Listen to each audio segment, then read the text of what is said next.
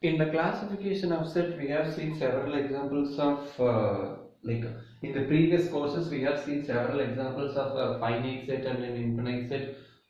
That is fine. Okay. The countability is a new thing in analysis. That is why we are much interested in countable sets. Okay.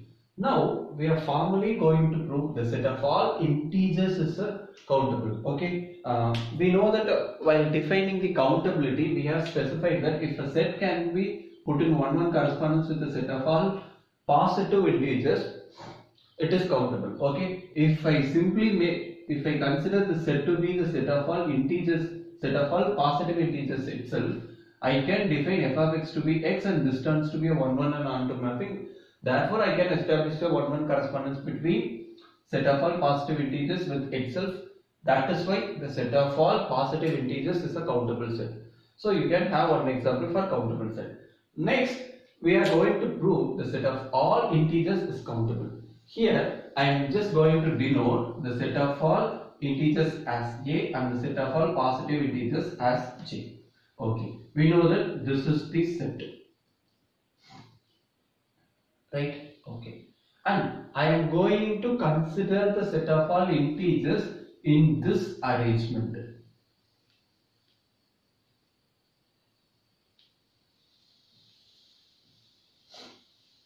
Okay, it is not necessary that one must always consider the set of all integers in this arrangement. You may consider it in another way as well. So whatever may be the way in which you consider, you have to define mapping accordingly to prove that mapping is 1 and onto. Okay, here I am not going to prove this completely. I am just going to construct the mapping. Okay, the idea of construction of mapping I will be explaining, and you will have to prove that mapping is 1 and onto. Okay, here what I have to do is that I need to define a mapping from A to J or J to A. That is, either I can define from A to J or I may define from J to A, which is most convenient. Okay.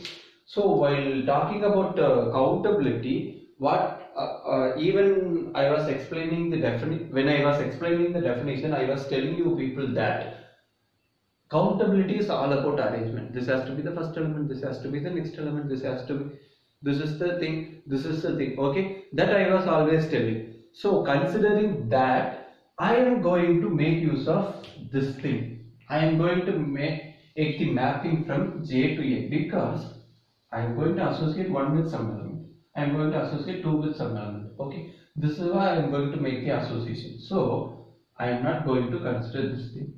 I am just going to consider this thing. Considering this, what I have to do, I have to associate this 1 with 0, this 2 with 1, 3 with minus 1. Okay.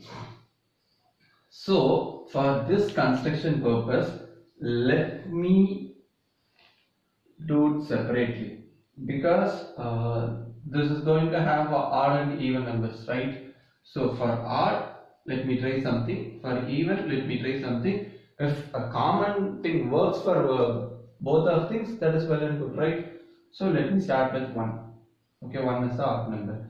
So I have to make this 1 to 0 by some means. Okay. When I do 1 minus 1, I am getting 0. Okay. Fine. 2. I have to associate this 2 with 1. So 2 minus 1 is 1.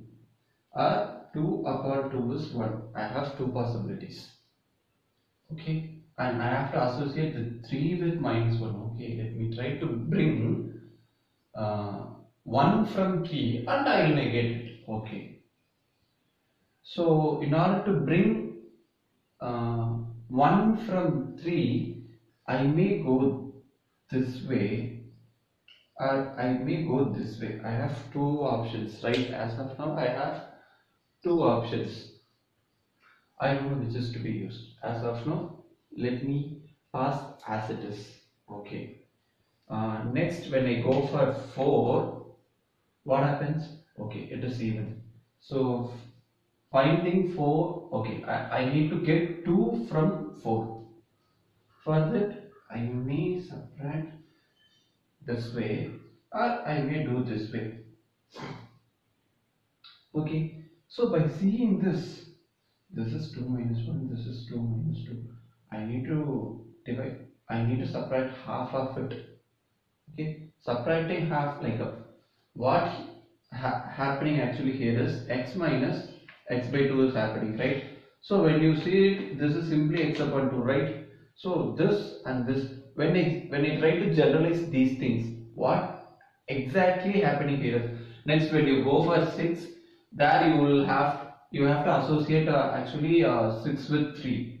You will subtract 6 minus 3, or simply you will do 6 upon 2. Okay, so whatever may be the value here, you are subtracting half of that.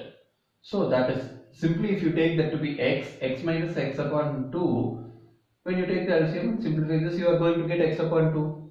So this thing may be considered as the generalization for even cases. So the even cases is done. So you can associate 2 with 1, 4 with 2, 6 with 3, and 8 with 4, and 5 with 10 with 5, all those things. Okay, this is going good, fine. Okay, now come here. Fine. I have to associate this 5 with 2. Okay, so 5 minus 3 I have to do, else this is going to be 1, and this is also going to be 1, this is going to be 2, or this is also going to be 2. So when I see with this thing, I can make some generalization, right? As of now, leave this 0 part, okay? Have that in a pending state and just look for it, okay? Next, if I take 7, it has to be mapped with 3, okay? So 7 minus 1 upon 2 is going to be 6 upon 2, that is 3. So if I simply negate it, I am going to get it, right?